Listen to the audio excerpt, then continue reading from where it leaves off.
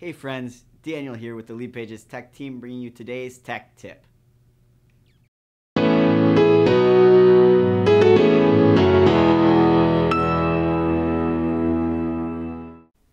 Want to set a landing page that you've created as the home page of your domain or adjust the 404 error page that appears?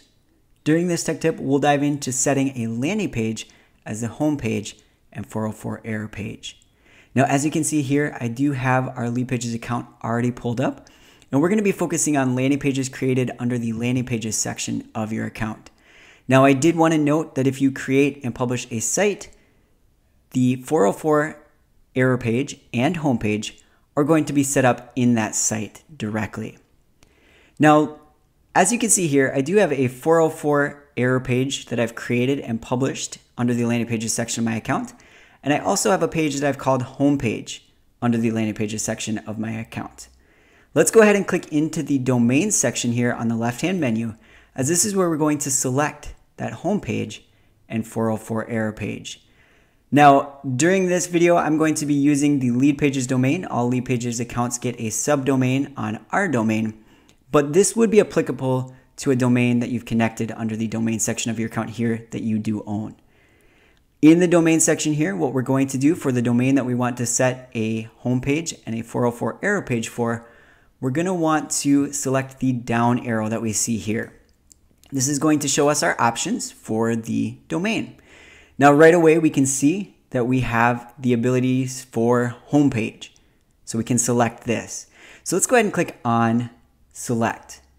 Now, once we do so, we're going to see a nice little modal appear here, and we're going to have a field that says select a page. And let's go ahead and click into this. This is going to show us all the pages that we've created and published within our Leadpages account. So we can select one for our homepage.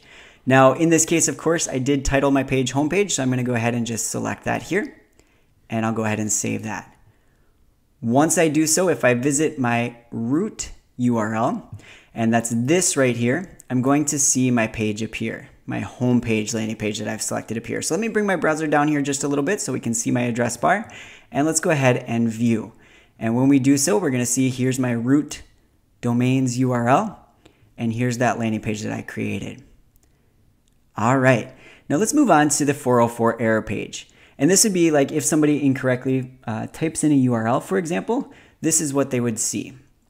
So in this case, of course, we can go ahead and select a 404 error page to appear.